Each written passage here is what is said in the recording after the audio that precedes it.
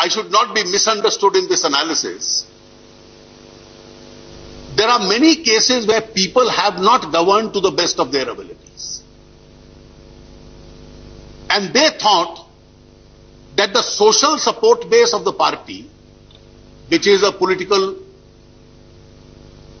word that we use for caste support base in India, despite inadequate governance, will come to their rescue. It has happened in the past. But the second lesson is that if you don't govern well, caste alone will not save you. Therefore, you either perform or you perish. And therefore, parties which have got single-digit seats, or not a single seat. My friend Mr. Satish Mishra was giving us sermons that the Congress has travelled from here to the other side and we've travelled here and we are in the danger of moving there. Must seriously introspect the figure that his party did not get in UP.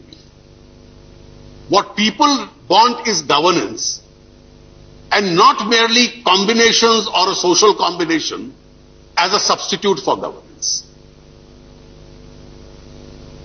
People who thought that even if there are allegations of corruption, there are conviction orders against them, there are serious allegations, by just manipulating their position in coalition politics, they can continue to survive, across the board have received a serious setback.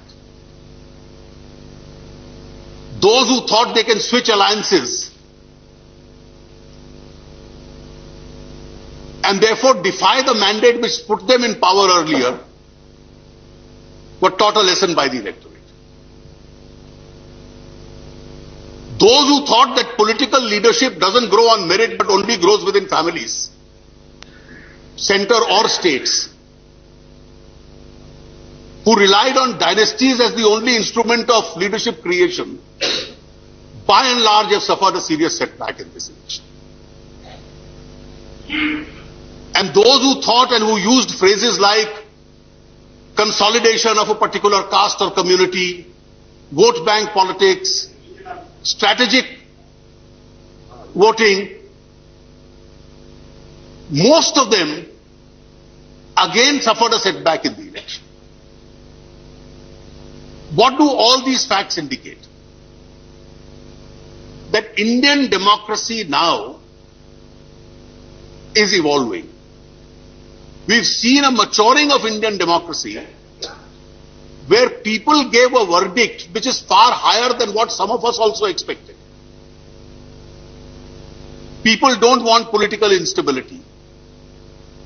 People want governments to govern for 5 years. They want governments to govern and govern well. And whether it is dynasties or it is caste or it is merely religious issues that somebody said, these will not be substitutes for governance.